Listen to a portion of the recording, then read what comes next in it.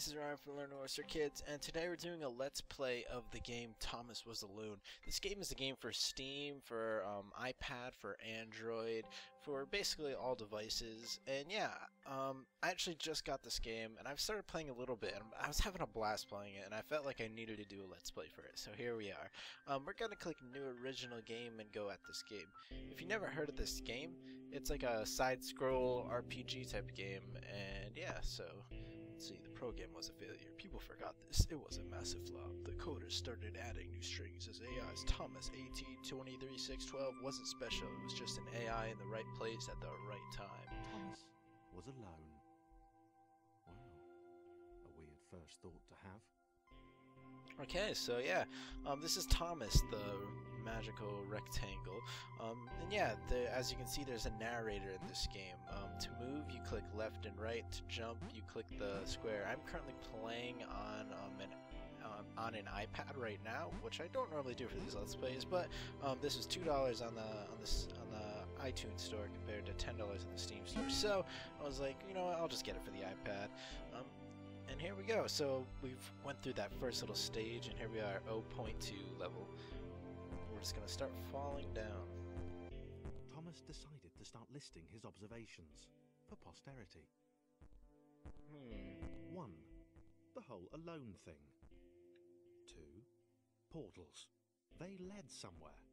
He'd yet to work out where. 3. Falling. Thomas was absolutely fantastic at falling. He was almost as good at falling as he was at observing. Yeah, so I basically have this cool narrator guy that kind of explains my rectangle's thoughts, which is really why I think this game is unique to a lot of side-scroller games. Okay, interesting. Thomas couldn't fall past this block. Think, damn it, think. What if there was some kind of inverted fall? Some way to... Jump? What's the word? Jump. Yeah, and he basically teaches you how to jump. It worked! Thomas had solved the great inverted fall mystery. Yeah, the narrator is really why I think this game really stuck out to me, and is a lot more than the average side-scroller game, which you see hundreds of. He really explains the thoughts of this rectangle, explains how it feels to be an alone rectangle, and the obstacles he has to face. A big jump. But Thomas noted there was no real danger in missing it. The world didn't want him to fail here. It was pushing him, but gently. Yeah, and it's pretty cool. The narrator kind of explains the obstacles as well. Like, he's saying, This all seemed a little dangerous. The world was not to be trusted. Oh! Unstable, it seemed to Thomas that it could let him down at any moment. He was starting to suspect. Yeah, like a lot of side-scrolling games like this, the game definitely requires a little flexibility. The maps start to change. Thomas wondered whether the portals were actually taking him anywhere. He felt like he was making progress, but there wasn't really any way to know. He seemed to be moving predominantly up and to the right, which might or might not. Right, we're just going up and to the right. But yeah, as I was saying, before the narrator rudely interrupted me, yeah, this game requires a lot of flexibility. You're gonna see that the levels just get harder and harder, the obstacles get more of a challenge as you go on, and later on you actually start to like play with new shapes and stuff, and the story bends to it, and it becomes pretty interesting in itself. Whoa, look at this one. It might have been paranoia again, but Thomas could have sworn the world was becoming more complicated. That's what I just said. It always seemed to be one step ahead of his skills. Yeah, like I just said, the levels are going to get harder and harder. Just for him. But He wondered it's why. pretty awesome that the character starts to notice it himself, you know? This little rectangle is having these thoughts that these levels are getting harder and harder. Maybe I'm being tested. Maybe it's some type of challenge for me. Oh, maybe I'm just bad. I just keep falling down. But yeah, that's one thing I found really cool about this. It really puts you in the shoes of your character, this game. Makes you very immersed. Yeah. Jump, we'll get out of this, Thomas, we'll get out of this. There we go.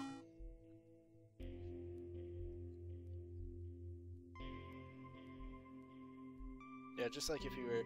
Something about the boiling, toxic, glowing water intimidated Thomas. He didn't like it. He certainly didn't want to swim in it.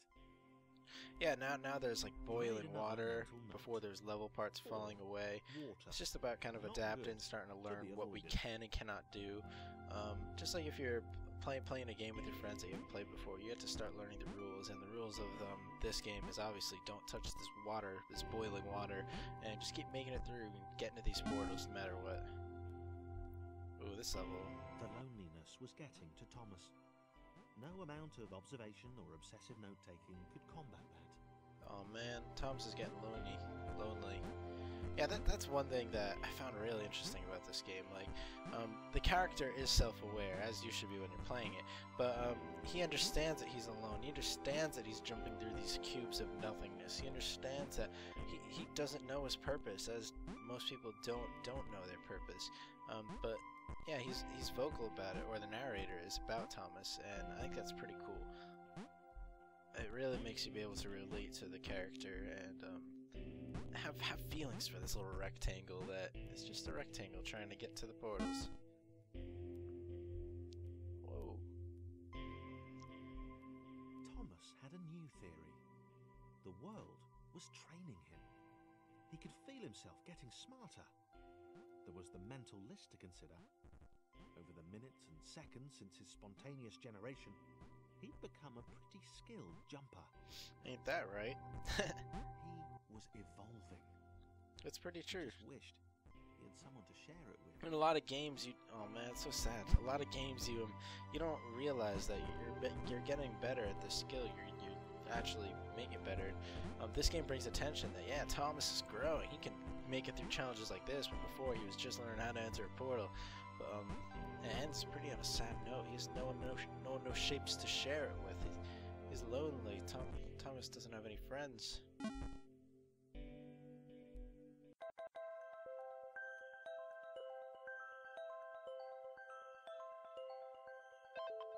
But wait. Chris took an immediate and deep dislike to the skinny red rectangle. Who the hell did this Thomas think he was? Who is this Thomas guy? And yeah, Thomas finally has a shaped friend. They may not be friends at first, as you can see, but this is Christopher. He's a square. He can't jump as high, but he can fit in smaller places. So Thomas needs to go over here, but to end the level, I need Christopher to go over there. So let's turn to Christopher. I can't make this jump. How are we gonna do this? Maybe if Thomas and Christopher work together. Awesome, look at that. That's all you have to do. Like I said, you gotta be flexible. You start to get new shapes, and now Thomas has a new friend, Christopher, and we've already shown a great example of how we needed them to work Chris together. had been doing fine. He wasn't the highest jumper, but he'd held his own. He'd even been graceful at times. Yeah, Chris is graceful at times. Well, not actually. Not technically graceful. It's probably the wrong word, but you know, fine. Yeah, I guess There was he's that square. skinny little runt leaping about like he owned the place. Thomas does own the place, though. Look at these jumps. So yeah, we're just gonna. Oh, that wall came out. Oh yeah, but now Thomas is friends, which is pretty cool. Christopher, they may not be friends, but like I said, they'll get there. I believe in Thomas and Christopher. Can I make that jump? Okay, these I believe are checkpoints as well, which are good to know. So if I go for a jump over here, awesome, I made it. But if I didn't make it, yeah, okay. So I got Thomas where he needs to go. Hopefully I can get Christopher where he needs to go as well. Oh, right off the bat into the water. Oh, almost the third time. Okay, Christopher, I believe in you. And we hit a wall. Like, we're gonna have to work together. We already know this. Christopher, as he said, he isn't exactly graceful, but he can get the job done if he needs to. So, with a little help from Thomas, Christopher will be able to make it through these pretty easily as well. Whoa! Look at that. I made it. Oh no, I need to get Thomas back, don't I? Hop, hop. Oh, excuse me. Up. Yeah, Thomas definitely has the Jordans on, the high jumping shoes. He's definitely has a little more grace than Christopher. Okay, this was more like It's more like it. a glowy. Hey, what is white this white thing? thing? Only Chris could get to it, which of course made it all the more Oh yeah, enticing. Thomas can't fit down here, can What he? would it do? What No. new opportunity might this switch open up to him. So this is Christopher's time to shine. About time. Oh, look at that. Grace, Grace. Another chance for Thomas to jump slightly higher than Chris. Right. Fortunate. Seriously. This made the whole switch pressing thing entirely worthwhile. Okay, Chris can't make it up these jumps, so I think I'm gonna need Thomas to boost him or something.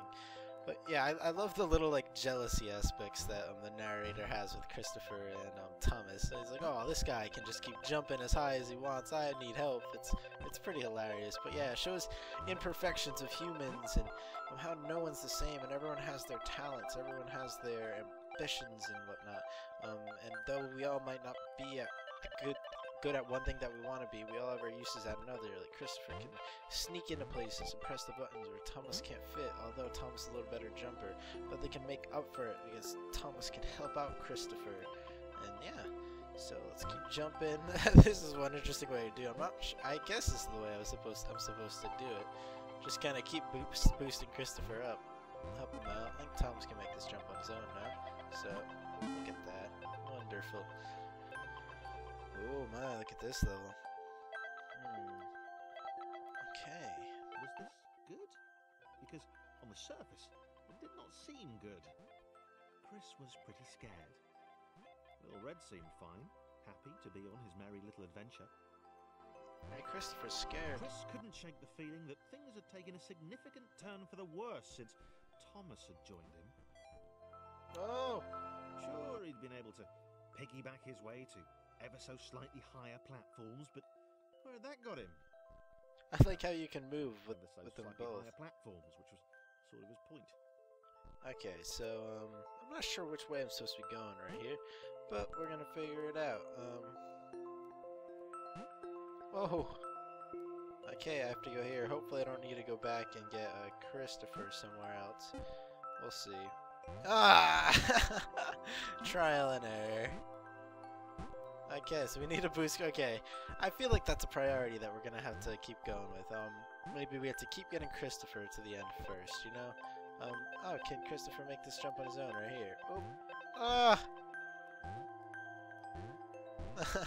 Okay, come on, Christopher, we can do this. You may have short legs. I guess neither of you have legs, but you may have shorter jumps, but we'll get you there. Yeah, this game is definitely a game of self-awareness, as you can see. These shapes have feelings. They relate to us as humans. They, as I was saying earlier, they have imperfections.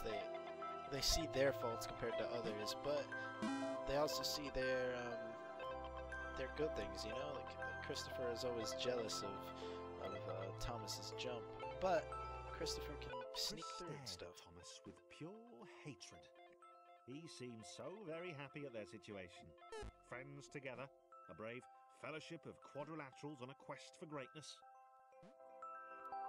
That would be fine. But it was all the obvious observation that Thomas was doing which grated. Every time they saw something vaguely new, Chris would hear a satisfied little from the vaulting idiot. Oh man, Christopher has a hatred for Thomas. The portal would split them up. If only for a few levels. Okay, let's see if we can. Okay, we can easily do that as Thomas. Hopefully, no. I think we can do this jump as Christopher. Let's try it again. There we go. Okay, so here I'm thinking I have to be like, oh, there we go. Let's get Christopher where he needs to go right now. Jumping along. Oh, okay, okay, I got Christopher for where he needs to go, which usually is a surprise. Usually I get Thomas there first. But Christopher had a little bit of an easier path because he could squeeze through. Something that Thomas could not do. So we're gonna go run and try and jump for this. Oh! See, just calm down, Christopher. I know you have hatred for Thomas, but look at that. You had that easy way out. Oh! I almost jumped at that platform.